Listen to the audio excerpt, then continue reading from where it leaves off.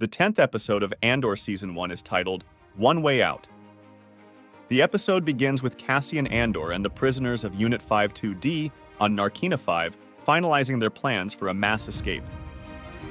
Cassian is determined to act immediately, as a new prisoner is set to arrive the next day, which may be their last chance to escape. The following day, as the new prisoner is being escorted in by guards, Cassian seizes the moment to slip away and begins striking a water pipe repeatedly. After a tense struggle, the pipe finally gives way, and water starts gushing out. The water floods the floor, disabling the electrified surfaces that have been the prisoner's primary obstacle. If anyone attempted an escape, the guards could simply press a button and fry them. With the electrified floors now neutralized, the prisoners, led by the initially reluctant Kino Loy, quickly overpower the guards and make their way toward the exit. Cassian and Kino reach level 8, where the central control room is located. They force the guards there to disable the facility's electricity and open all the doors. Finally, Kino Loy, encouraged by Cassian, takes charge and rallies the prisoners. He addresses them over the facility's PA system, delivering an inspiring speech that motivates them to unite and break free. In a powerful and emotional speech, Loy tells the prisoners that they'll have no hope of escape anymore, that they're all being imprisoned for life unless they escape right here and now. He urges them to run, to climb, to kill, and to help each other. The prisoners respond with a chant of "One Way Out" as they make their desperate bid for freedom. As the prisoners jump into the ocean below to complete their escape, Kino Loy realizes that he cannot swim and will be unable to join them. He watches helplessly as the other prisoners, including Cassian and another prisoner named Melshi, make it out of the facility and jump into the waters below. Meanwhile, on Coruscant, Mon Mothma meets with the shady banker Davo Skuldun in her home, with Tay Kolma also present. Davo offers to assist her in obtaining the funds she needs for her charitable activities, but his help comes with a steep price.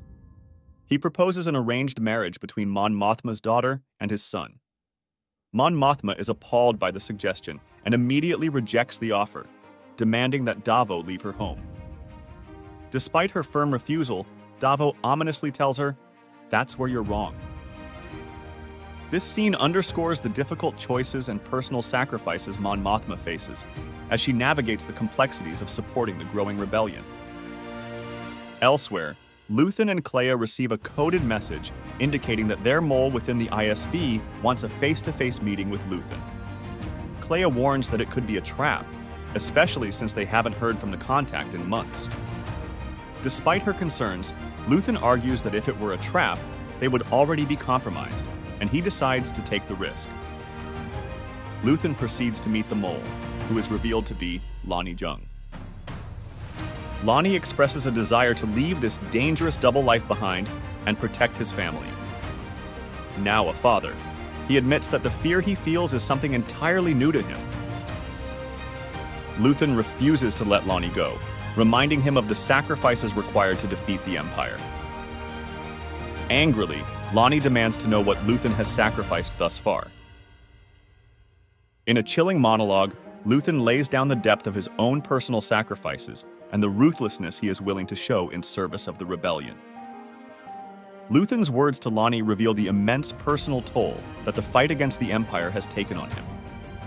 He confesses that he has already sacrificed his love, hope, kinship, morals, and decency in pursuit of his goals. Luthen also acknowledges the fact that he has now become the villain, using the Empire's own playbook against them, burning away everything inside him for dreams he shares with ghosts. The episode ends with a breathtaking shot of the escaped prisoners swimming through the ocean, fanning out in all directions, their freedom finally within reach. However, the cost of this escape, both in terms of lives lost and the personal sacrifices made, is made painfully clear. This concludes the 10th episode of Andor Season 1. The 11th episode of Andor Season 1 is titled Daughter of Ferrix. The episode begins with Cassian Andor and his inmate friend Melshi clinging to a cliffside on the planet Narkina 5, having just escaped from the Empire's brutal prison. They are disheveled and exhausted, their feet injured from their harrowing escape. As they evade Imperial patrols, Cassian tries to reassure Melshi, who is on the verge of losing his grip. Cassian urges him to hold on and keep fighting for his life. Their immediate goal is to find a way off the planet, but the surrounding waters make their escape even more challenging. As they make their way through the terrain, they encounter some Narkinians, the planet's native inhabitants. Initially, the Narkinians consider turning Cassian and Melshi in for the Empire's bounty. However, they quickly change their minds upon realizing that the Empire's presence has devastated their planet's resources, particularly the water supply. This moment highlights the broader impact of the Empire's tyranny, as the locals decide to help the fugitives instead. They ask Cassian where they want to go, and Cassian tells them that he wants to go to Niamos, where Cassian's money is hidden. Meanwhile, on Ferrix, a somber event unfolds. Marva Andor, Cassian's adoptive mother, passes away, succumbing to her illness exacerbated by the tyranny of the Empire and being away from Cassian for so long with no contact. Marva and Cassian's droid B2 EMO, who has been a loyal companion to Marva, is particularly affected by her passing. He expresses his grief, stating, "I don't want to be alone.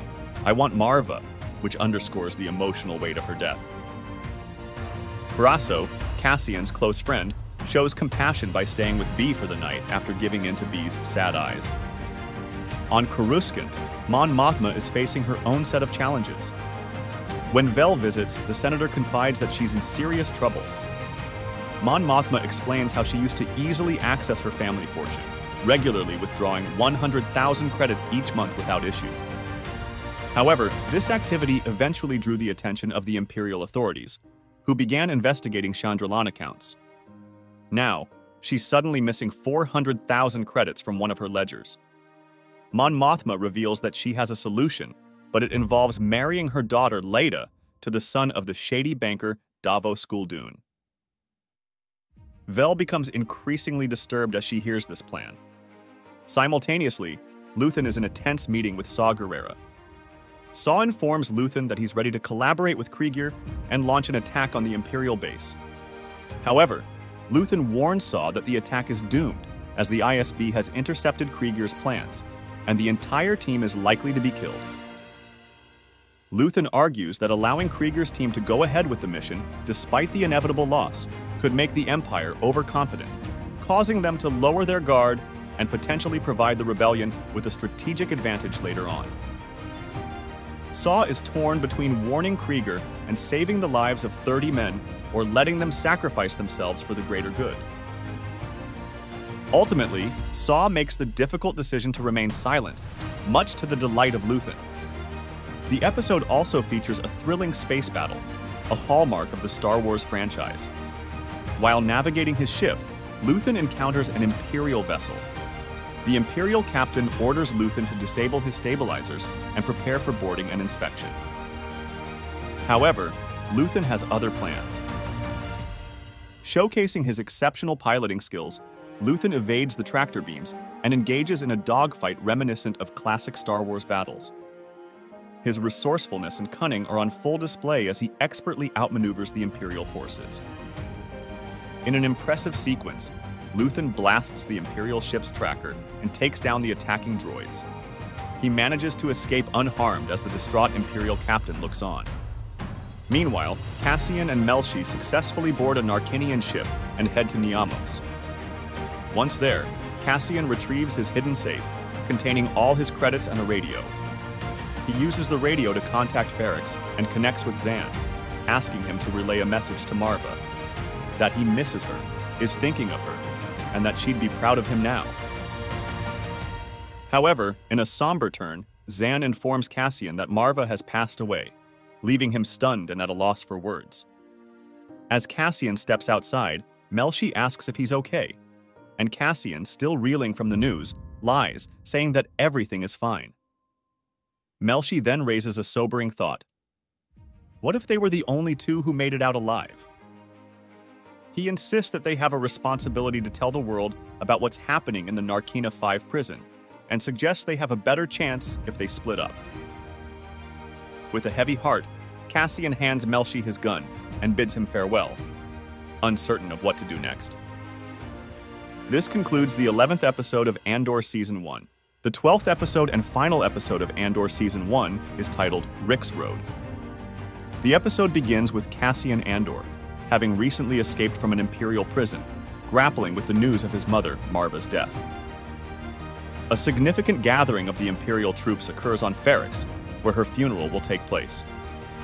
The Empire, under the command of Supervisor Dedra Meero, sees this as an opportunity to capture Cassian, who they believe will return to honor his mother. As the episode progresses, we witness the tense atmosphere in Ferrix, which is under heavy Imperial surveillance. The Empire has established a curfew, and the townspeople are living in fear, knowing that any sign of dissent could lead to severe repercussions. Dedra Meero, determined to capture Cassian, has her agents on high alert, anticipating his return to the planet. Luthen and Vel also arrive on Ferrix to join Cinta, who's already been here for weeks keeping an eye on the situation for the rebellion. They have their plans to eliminate Cassian to prevent him from revealing critical information about the rebellion. On the day of the funeral, the atmosphere is sad but tense.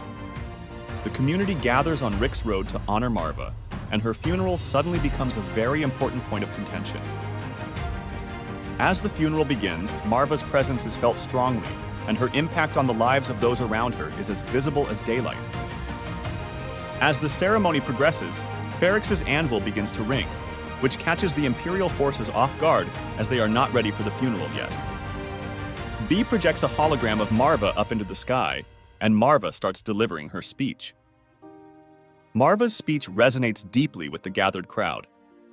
Although she is not physically present, her words, delivered through the holographic message, inspire the townspeople. In her moving speech, she addresses the oppression of the Empire and encourages the people of Ferrix to resist. This moment becomes pivotal, igniting a spark of rebellion among the citizens. The emotional weight of her message transcends her death, galvanizing the community to stand against their oppressors. Simultaneously, the Imperial forces, led by Dedra, are preparing to act. They have set up a perimeter around the funeral, ready to apprehend Cassian should he appear. The tension escalates as the crowd begins to respond to Marva's call to action, leading to a confrontation between the townspeople and the Imperial troops. The atmosphere shifts from somber mourning to a charged atmosphere of defiance as the citizens of Ferrix rally together. As the situation intensifies, the first act of rebellion occurs. Salman Pak's young boy, whose father was killed mercilessly and brutally by the ISB, throws a bomb at the Imperial forces, triggering chaos. The crowd erupts into a full-scale uprising, fighting back against the oppressive regime. The Imperial troops respond with violence, leading to a brutal clash between the rebels and the Empire. As the townspeople fight for their freedom and the memory of Marva, the Imperial troops open fire at them, causing a high number of casualties. Meanwhile, Cassian arrives at Ferrix and heads straight to the old workshop, where he finds an old friend. He urgently asks about Bix and learns that she has been captured by the ISB and subjected to brutal physical and mental torture. Determined to save her, Cassian resolves to break Bix out of the Imperial facility, even if it means taking on the entire garrison by himself.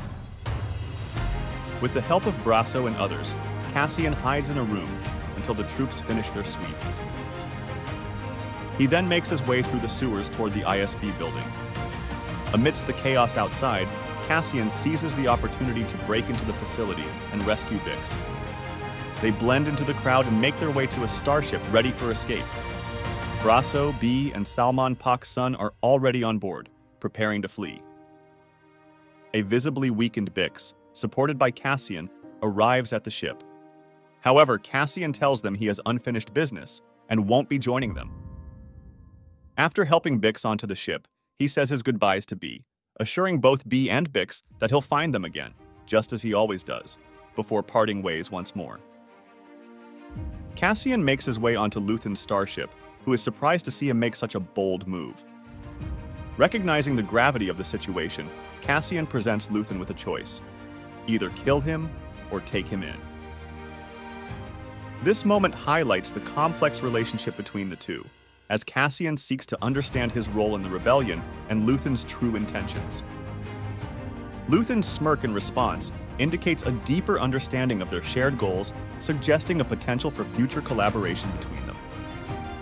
The episode concludes with Cassian making a pivotal decision. He leaves Bix and his droid B behind, promising to return to them, and chooses to align himself with Luthen. This decision marks a turning point for Cassian as he fully commits to his role in the rebellion and the fight against the Empire. In a post-credits scene, a startling revelation unfolds.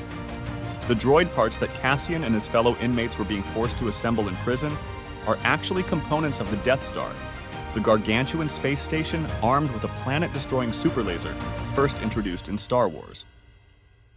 Episode 4, A New Hope. This concludes the season finale of Andor Season 1.